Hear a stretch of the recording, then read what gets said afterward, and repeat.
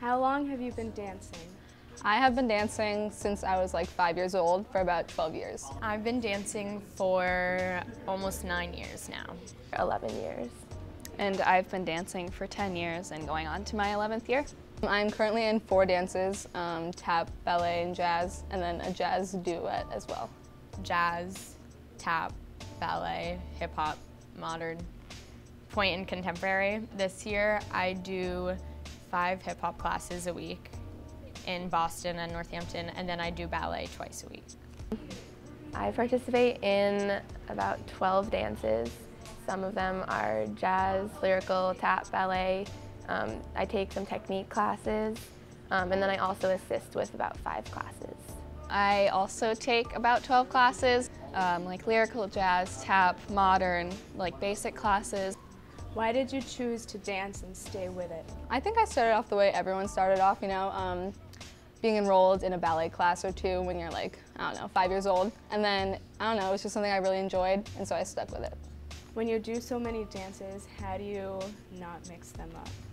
You kind of, over time, learn the different technique, and you practice each week over and over and over. So I think that just helps me not mix them up.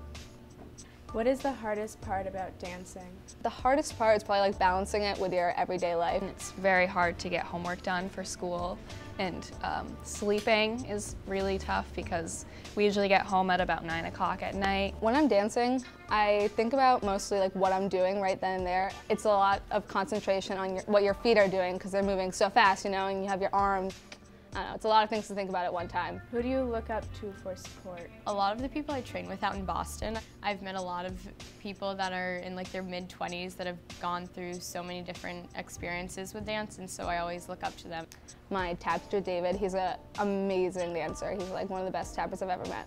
And so like I look at him dancing, I'm like, wow, like I want to be like that. I aspire to be as good as he is.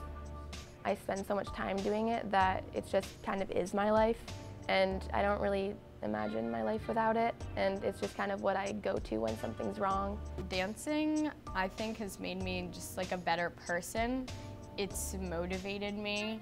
I know if I don't do well in school, my family won't allow me to go and dance in Boston or anything, so it's really just like pushed me to be a better person all around.